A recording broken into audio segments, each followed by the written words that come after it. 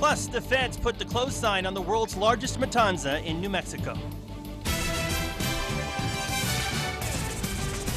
It is the biggest event every year for one town. In fact, the annual matanza attracts thousands of people.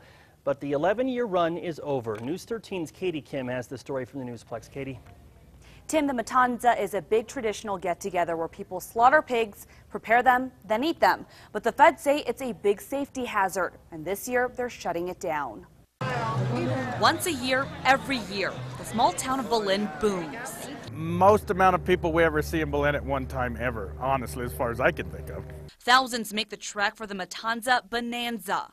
We have served over 300,000 meals in the 11 years that we've had the event. But after 11 years, the party's over.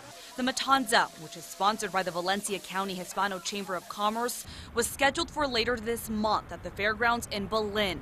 But this letter from the U.S. Department of Agriculture brought the festival to a screeching halt. The feds say the pork festival poses major food safety concerns. The first real time that they've threatened to shut us down in terms of red tagging the hogs, going on site if we go through with the event.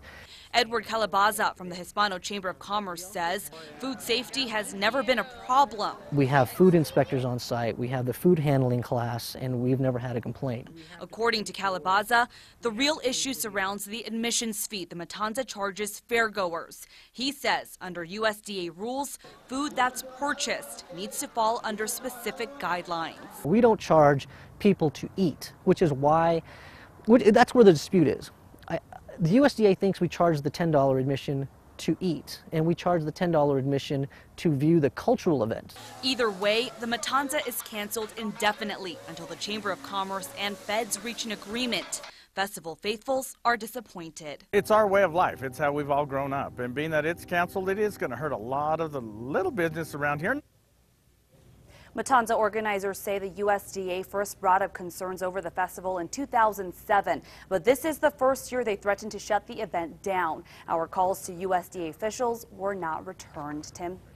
Thank you, Katie. The matanza in Belen also raises thousands of dollars for scholarships. The chamber gives $500 scholarships to 30 college-bound students.